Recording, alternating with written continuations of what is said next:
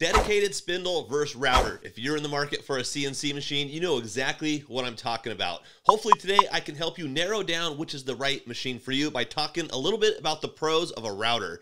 First off, it's 110 volt and can plug into most home outlets. It's commonly available at most of your big box retailers. They are often sold at an affordable price point, and routers are often air cooled. Now let's discuss some of the cons if you elect to go that route. The biggest one is going to be the fact that they're going to suffer from very low torque. There's not going to be any variable speed option. You will have to set the spindle speed manually versus being able to program that in your CAD CAM software. They're often going to have a much smaller collet size. Some of the routers do allow you to go up to 1/2 inch. Most of them are only going to be a 1/4 inch collet.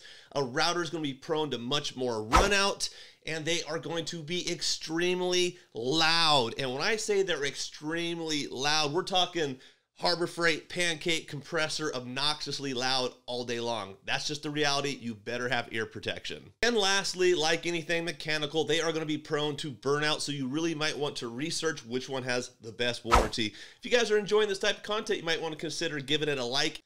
Now, unfortunately, if you're already having a hard time deciding between a router and a dedicated spindle, once we talk about the pros of a dedicated spindle, that's just going to take you down a whole new rabbit hole of options to consider. So let's talk about some of the pros. Right out the gate, you're going to get many more options when it comes to horsepower. And if you have a much larger horsepower motor, you're going to need that torque. As I mentioned earlier, the routers really only work well at the higher RPM level, where a dedicated spindle is going to work from the low RPM range all the way up to that high RPM range. If you're increasing your torque and your horsepower, you got to increase your clamping pressure. A dedicated spindle is going to have all kinds of collet options all the way up to a Cat 40.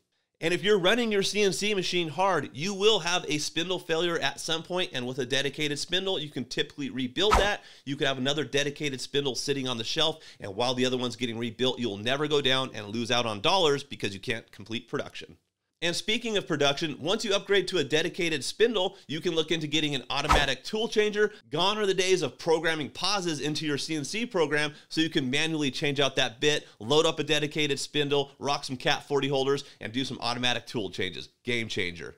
Speaking of programming, another thing to consider, you will always be able to program your spindle speed and control it in your CAD CAM software in your controller. If you're using a router, you cannot control that. You don't even know what spindle speed you're running. Now hold your horses. I know I had you sold on the pros with the dedicated spindle, but we do got to talk about some of the cons. Right out the gate, the price. That's going to be anywhere from 2 to 5 times the price depending on what model you go with. Sometimes it's not everybody's budget, so that's going to cancel the dedicated spindle. Another thing to factor in is the size. Dedicated spindles are much larger than a router. You might not buy a big enough CNC machine that can house a big dedicated spindle. The stepper motors or servo motors might not be able to handle that big workload. Another thing to consider is the power requirements. Most dedicated spindles are going to be a minimum of 220 volt single phase. So if you don't have the power, you might have to hire an electrician. There's another added expense. Some of these rock 3-phase. If you don't have 3-phase, which is typically at commercial, you could be looking into getting a rotary phase converter. I don't think these can run on a static. That's going to be a huge added expense as well.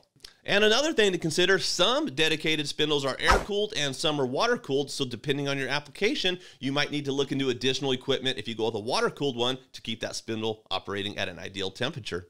If you guys enjoy these tips and tricks on how to select the right CNC for you, drop a comment below. Make sure you guys like this and give me a follow so I can keep producing content. And again, let me know what you guys are looking for.